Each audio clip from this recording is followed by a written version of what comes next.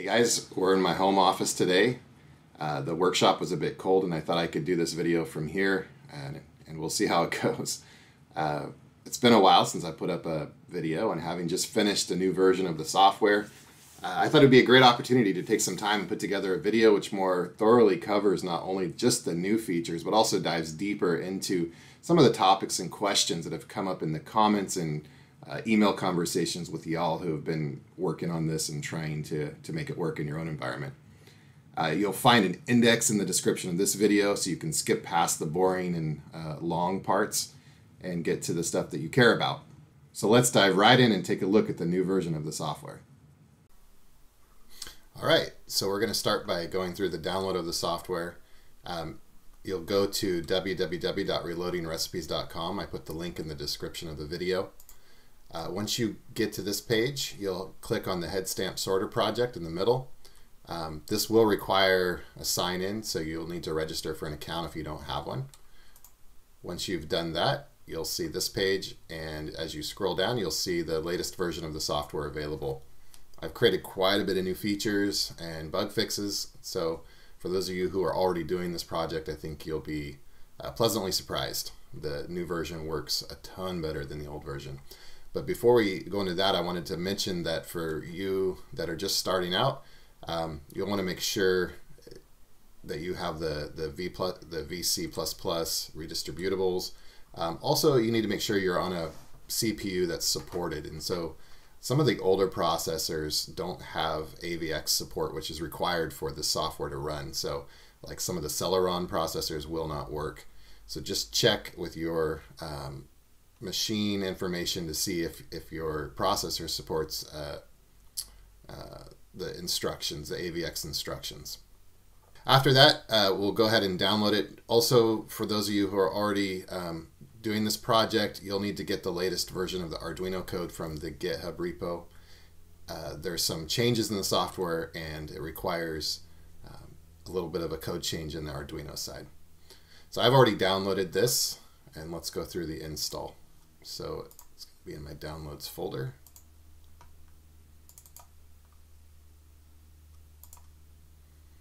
So I'm just going to go ahead and keep everything default and install it fresh. For those of you who are upgrading, you can upgrade. It's the exact same process. It'll keep all your settings and all your current trainings and images will remain. So you can just go through the same process. So once that's completed, I'll have this AI head stamp sorter. I'll also probably see it, in your search menu here, which you can launch, and you'll have to sign into the software. So this would be the same account you used in the web application.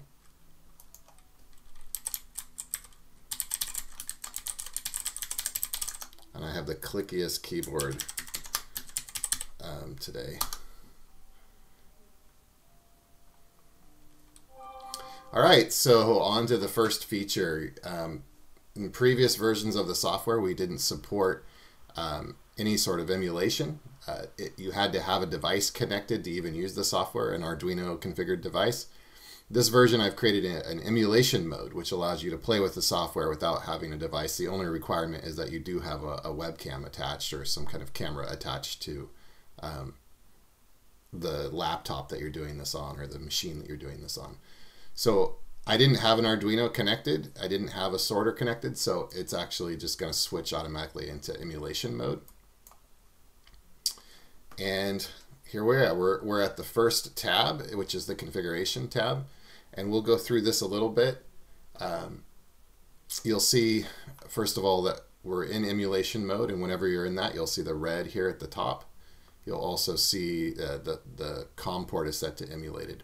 If you wanted to leave emulation mode and you have a sorter Arduino, you could attach it to your USB port and then rescan, and then that will show up and you can change it. Same thing if you're in regular mode and you want to go to emulated, you can unplug your Arduino and rescan and you'll end up back in emulated mode. But at the top of the configuration, the first thing we have is our cameras. And so you'll choose the camera. In this case, for the demo, I'm just going to use the integrated camera. You can preview that, and that will show you what this one is blocked right now, so I'm not going to see much there. But if you end up plugging a camera in after, a new feature is to just refresh the list of cameras so that you can see that without having to close and reopen the software.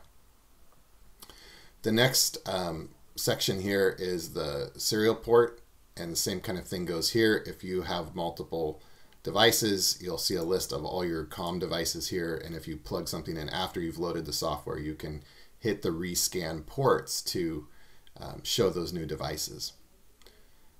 Following down the line a little bit, we have some of the most popular settings, or the things that I find myself tweaking and changing the most, which is the speed of the motor, the feed cycle steps, the sort motor speed, and then the slot steps, so the increment, the number of steps between sorting slots. So these, if you change them, they will actually they don't actually update the Arduino code, but they do update the config in the Arduino, so while it's running, it will use these settings. However, if you restart the Arduino, it will revert back to whatever it's programmed to do. There is an option here to initialize the settings on startup. This is the initialization within the app. So every time this app starts, if you've changed these, it will push those settings to the Arduino, and so it can use those. But if you find long-term settings that work, I recommend updating those in the Arduino code directly. Each one of these represents a parameter or a variable that's listed towards the top of the code that you can set. Beyond that, we have hitting the update settings actually pushes those changes to the Arduino. By default, when this loads, if you have an Arduino connected, it will read those settings from the Arduino and populate these fields with what the Arduino is set up as. So another feature, test feed. This won't do much in emulation mode. In fact, it won't do anything because there's no motors or anything attached. But if you have the device attached, this would then feed your indexing wheel one rotation. And this other element here, the test sorter slot, is a new feature, but as you change this number, you'll see your sorter arm move to that slot. And this is helpful for aligning your buckets. If you're not using the sorter plate, which I've kind of moved away from, the big round sorter plate that has the holes in it, I'm using a minimal device now, or the minimal sorter setup. And so I just kind of align my buckets how I want them, and I don't have to deal with the alignment of that plate anymore. So as you change this, the motor will move the sorter if everything's working and connected correctly. The last section here is image processing. There's been a lot of questions about what image processing is, and I wanted to cover that a little bit. So when we take a picture of the brass, we have a pretty big picture, usually mostly black background with a little circle, which is your brass head stamp. And if I pass that into the computer for training, majority of the images would be the same. And so by detecting where that piece of brass is in the image and cropping it out, I end up with an image which is mostly the data that I want to train on, which is just the head stamp. This also allows me to rotate the image so I can create more variants of that image, because as you feed brass into this machine, it's not always going to fall in the same orientation. I mean, I think the odds of that are really slim. And so by adding more rotations, you get more training and better results. And so I usually set this to 8 rotations, and I will keep this as enabled. Now, fine-tuning is a function that allows you to tune the image processing. And so if you have some images which don't seem to be cropped correctly or centered, you can send those for fine-tuning. I'm going to go ahead and load one from the saved. So I don't actually have one in there yet. I will get one from the emulation folder though. So in fine-tuning, we have scan precision, and this is how many lines to skip when trying to find the brass. And so the lower this number, the slower the processing will be. As you can see, processing time at 1 is over half a second. If I go to 2, you see it's about half of that value. And if I go to 4, you'll see it's even, well, half of that. So I generally recommend somewhere around 4:3, and then I can save those settings. Crop padding is the kind of black space around the image. So the more you add, the smaller this will be and the more black you'll have around it. So once you figure out, with every camera and lighting situation, this might need a little bit of tweaking. The scan sensitivity measures the difference. So when it's finding this, the difference between the background and the casing. So it's based on a percentage. And if you change sensitivity to 1 and scan precision to 1, you'll have the best possible image, but also the slowest. I end up usually at 3 or 4 for precision. Sensitivity, you won't see a lot of change in sensitivity. It doesn't affect time at all. It's really just something you would use when you're trying to get the best pictures. You'll have to play with it. So I recommend, somewhere around 4:3, 4:2, anywhere in here is probably okay.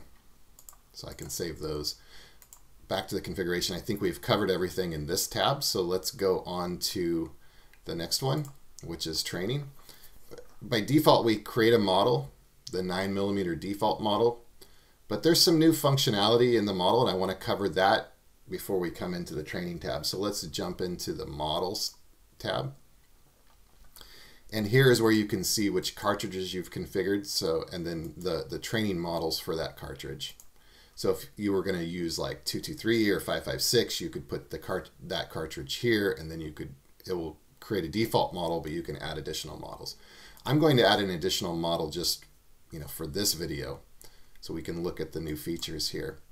And so my model will be 9mm video demo. And then underneath here we have 3 modes that this model can be set for, which is normal, that just shows the entire head stamp. Primer only, this is where we crop just the primer section out of the head stamp so that we only look at the primer area. And this is helpful if you're going to sort stuff by large and small primer. So you don't get the rest of the head stamp, you really just see that primer pocket. And this greatly increases the recognition on that. And then you would really only have 2 classifications, which is large and small primer. Or if you were doing some kind of other thing like checking for upside down primers, you might have a classification for right side up and upside down. Hide primer is a new feature which actually helps the learning quite a bit. And this is really where we just put a black spot over the primer. So we don't want to use the primer data for our training. We really only care about the head stamp. And then the mask size is actually relevant for both primer only and for hide primer. So for hide primer, it's how big of a black spot we put over the primer, and primer only is how much of that center of the brass to crop out. So I like to set this to 120. And then lastly, there's a new checkbox here for use deep learning. And this is a new feature as well that I'm really excited about. It switches the model from using Google's Inception to using Microsoft's MLNet image recognition and deep learning. So it actually, I found up to 30, maybe 50% improvement. It is a little slower to train, but we're seeing really good results from my beta testers. Okay, so we'll go ahead and hit create here. And then we'll come back to the training. You'll see always in the top corner which is your active model. We don't have any classifications at this point. And classification is basically a head stamp. So I'm going to go ahead and add a couple. But before I do that, I'll enable rotations. So we'll see, we're always going to add blank. I'll make that all caps. And then I know I'm going to have a couple, so I'm going to have an FC, and I'm going to have when. So save here saves this head stamp to the AI sorter software database for this particular model, so that it's available when you're doing runs and you're doing training and sorting. Since we're in emulation mode, when you hit feed at this point, you will see it's going to pull from that emulation folder it's going to randomly pull a piece of brass from that folder and drop it in here. And the first thing we're going to notice, we have our 8 rotations. Everything is cropped and centered nicely. So here's our original image. It has some artifact in it, but it looks like everything is set up well. We'll also notice there's a black dot over the primer area. So we're kind of excluding that from the training. And this is exactly what we want. So at this point, we haven't trained any model. And so there's no detection happening. I can see that this is CBC and I don't have a CBC. So I could add that here. And when I hit save, it's just going to, all save does is give me an option to set it. I still have to go and add this image set to my training.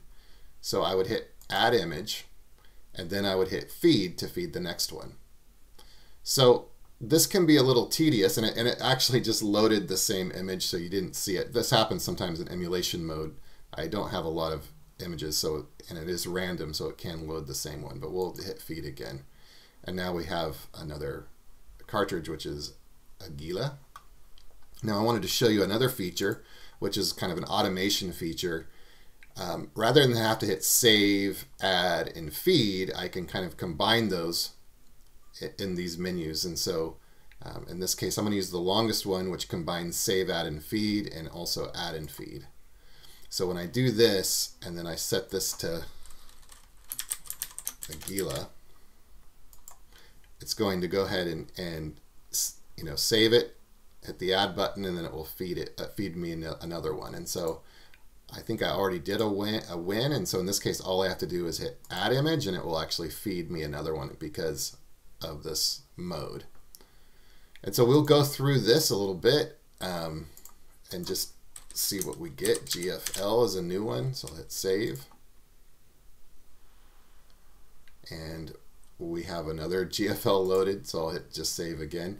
So if you already have a Headstamp, sort of a shortcut to hit it again. It won't add it twice into the menu. You could hit save or add if this is the correct designation. So we don't have Hornady yet.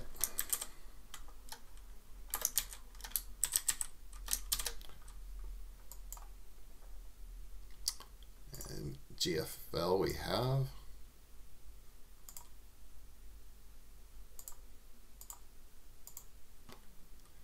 So we don't need to do a ton right now. I'm going to just do a couple more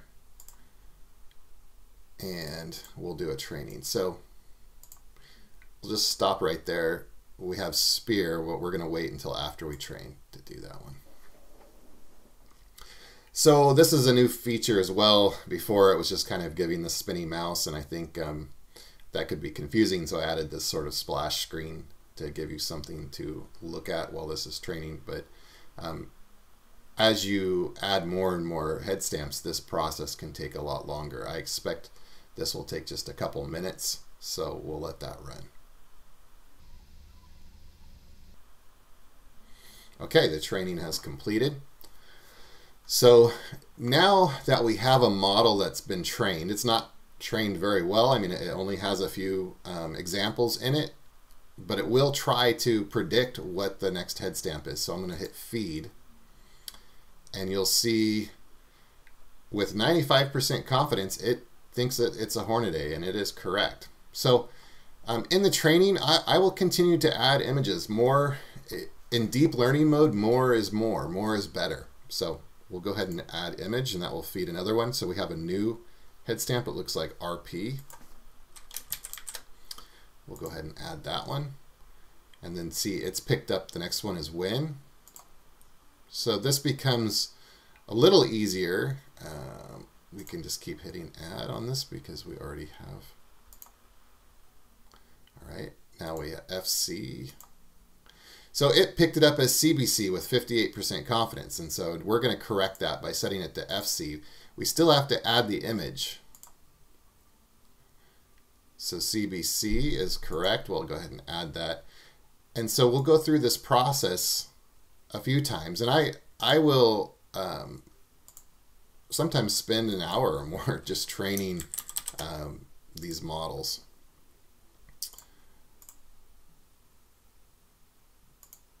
if you make a mistake here, there's another feature that will also allow you to correct that, which was kind of a pain in the past. So I'll be showing you that as well. So I'm going to do one more training, and then we'll see much better results. Okay, our second training is completed. And now I'm just kind of going to browse through this a little bit and see. The first time you hit feed after a training, you'll notice there's a little bit of a lag as the model loads up. But now we're seeing some RP is 93%, and it is correct. Hornady 97.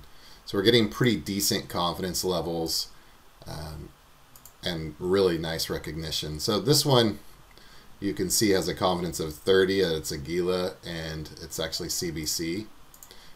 I'm going to leave it as it is for now. Just kind of want to point that out. This lower confidence has a higher potential to be wrong. We never trained Spear, so again, 51, and it's thinking it's Hornady, so it doesn't know about Spear yet. But this plays into the next tab. I wanted to mention a couple other features here, or a couple other things about how this works. So the process is that we add a bunch of images into a folder with Headstamp classifications associated to those images. And then when we have an image repository built up, we train that repository into a fixed model. And so we can go and remove images and hit train. We can add more images and hit train, and it will build a new model. And that model will be used to detect future images. So in the model management, we'll look at that a little bit more and where those files are stored in the operating system. So if you want to manually do some changes there, you can. The other feature that you might have noticed up here in the corner is save for IP tuning. And so if you get one that feeds and it just doesn't look like it's cropped right, or it's crooked or something, it doesn't look like image processing worked correctly, what I would do is go ahead and hit save for IP tuning. And what that will do is it will drop that image, the raw image, into the IP tuning folder, so that when we go back into configuration and the fine tuning and we go to load it, we'll see that other image that's available there. So I think that's pretty much everything on this particular tab. Let's go into the models and look at the model that we just started to build. So we'll click on Manage Models, and this is a new screen, and we can click on the model that we worked on, and now we can see the cartridges or the Headstamp pictures that we took, and there's 184 of them. We took basically 8 of each, and here is a filter that you can just look at the ones that I classified as FC. So if you want to scroll down and say, did I accidentally put a Winchester in the FC, or did I put an FC in the Win? If you had made that sort of mistake, you can fix it individually by clicking on one of these and reclassifying it, or you can take these checkboxes and reclassify. So if I move these PMCs, let's just move them around. We'll set them as blank. So we hit the reclassify. So this is what we're going to change them to. We're going to hit reclassify. Now if I go ahead and set this to blank, I'll see those are here. If I want to move one at a time, I can come in here and set them back to PMC, or I can check the boxes, which is much faster. Of course, this won't affect anything until you retrain. So after you've done your fix-ups, then you have to come back here and just hit the train model button, which will rebuild the model with your updates. All right, one thing I forgot to show was there is now a link up here, which you can click, and that will open the folder in your operating system where those images are actually held. And so you can see the path here. 2 represents the ID of this particular model. 1 would have been the default model, and 2 is the one I just created. But you can see all of these images, and this is where you could clear out the bad ones if you want. One of the things you'll notice is the beginning of the image name has the classification in it. So those classifications need to exist, so you can't just rename this to Winchester, because Winchester doesn't exist in your list of head stamps. So if you wanted this to be renamed to Winchester, you need to make sure that you have added, you know, Winchester to your head stamp list, or you'll kind of have some disconnects there. The format is classification name, and it should match what's in the software, and then 2 underscores, and then basically a unique string, or this is a timestamp. If you wanted to bulk rename images, you can actually use like any kind of automation you're familiar with. If you want to use command prompts or something like that, you can do that here. Ultimately, once you've made your changes, you would come back into the software and hit train model. If you didn't blow anything up, everything should work just fine. If you have stuff that's the wrong format, you might see errors here. All right, so the next part we're going to look at is the run menu, and there's a few new features here as well. We have the counters. We also have ability to reset the counters if you've made slot configurations. There's a function for clearing them quickly, so you don't have to go through each one. There's also a new option for automatically select trays. And so in this particular mode, as stuff comes in, it's going to automatically assign them on a first come first served basis, which is kind of helpful. I would say one other thing you can do here is, if you always want slot 1 to be Aguila and slot 2 to be FC, you can still use this functionality because it's not going to override an assigned tray. So you can hit start, and then anything that's not Aguila and FC will start to fill in the remaining slots.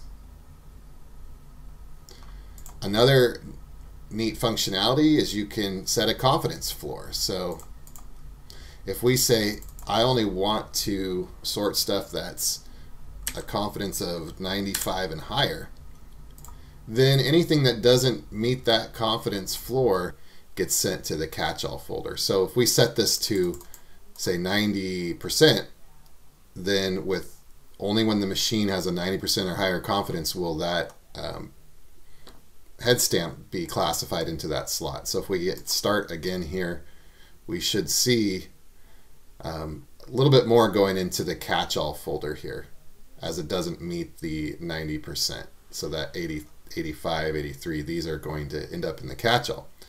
If you set this too high, you'll end up with a lot of stuff that would have been classified otherwise.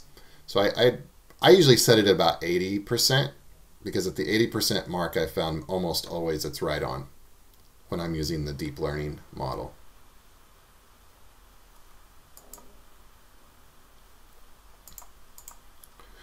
The other option, the other new feature here is a manual feed. If for some reason you're in here and you want to just feed one more, the manual feed button will do that for you.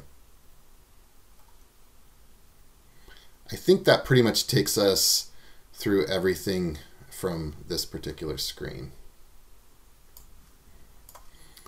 So finally, I just want to go through a little bit of the folder structure of the software and talk about a few of the concepts like backing up your data. If you wanted to reinstall or something like that, but didn't want to lose your stuff, we'll go into that here right now. So in the path should be, if you kept everything default, C program files, sjseth, you can actually see I made a copy of my whole folder here, which for backup reasons, that's a pretty good technique. The most important stuff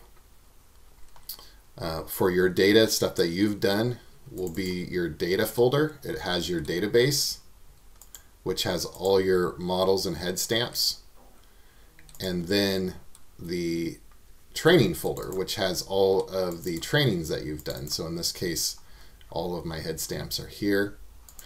If you wanted to add images for emulation mode, that will also get selected randomly, you can just drop them right into this folder and they will show up in emulation mode. The tuning folder, as I mentioned before, is where stuff gets sent for fine tuning. And so backing up the training and the data folder would be key. Licenses, if those get deleted, you'll just have to like log back in and it will regenerate the license. You'll need an internet connection, of course, to do that. Once you have connected and those licenses have been generated, this will work in offline mode. So like my workshop doesn't get good Wi-Fi, so often I'm working in offline mode there. So I think that pretty much covers the software. We'll go out to the workshop in a little bit and talk about some of the new features and where we're going with this in the future. I wanted to wrap this video up by talking about the future of this project and show you some of the innovations or some of the changes I've made to improve it, and kind of talk about where we're going with this. So from the start, this was sort of an experiment, and I'm kind of moving into the phase where I want to complete it, call it done. That's not to say that I want to walk away from the project at all. It's just that I want to narrow everything down to one revision of the hardware. So for instance, this was a great enclosure with the TB6600s. One of the Anti-Colon, I think was the name, but had donated this or uploaded this to the repo. Really nice enclosure, works really well. I've done some modifications to it, but really great. I had, you saw a video on the Arduino Uno shield. I kind of want to make one way to do it going forward so that new users or new people who want to take this on don't get confused. So that's sort of my goal, is to move all of this into one step-by-step build tutorial. And that's what I've been working on. I'm calling that version CS 7.1. There's not any huge fundamental changes to the design of CS 7, but there are some improvements. Some of those include the new camera module, which I'm not going to be able to probably show it right here, but it has a fan, and the blower blows all the dust out, kind of creates an air shield. It also has an adjustable light, so the boxes all have potentiometers on them to adjust the lighting on the fly. I've added a drop sensor, which uses a proximity sensor that knows that a brass is dropped all the way down onto it, so it won't feed until the drop has been completed. You'll see this wheel has bearings in it, and I'm starting to use threaded rod to run those.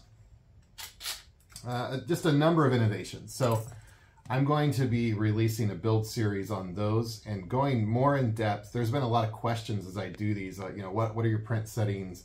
What do we use for this and that? And I want to just in high detail go through each aspect. And so I'll be creating videos for those in the near future. And that's kind of where I'm at with this project. I don't expect to walk away from it at all. I really want to develop more on the software side, but I do kind of want to call the hardware done. And in order for me to do that, I need to have it to where people aren't hitting me up for questions every day on stuff that I probably should have just covered in the video to begin with. So that's where we're going with this. Thank you for following along in this journey with me, and I love you guys. I appreciate it. All the feedback you give me and comments and the personal emails that have been sent. Videos of your own projects are greatly appreciated. I'd love to at some point put together a collage of a video collage of all the different implementations you all have done. Excited to see where this all ends up. I'll see you guys later.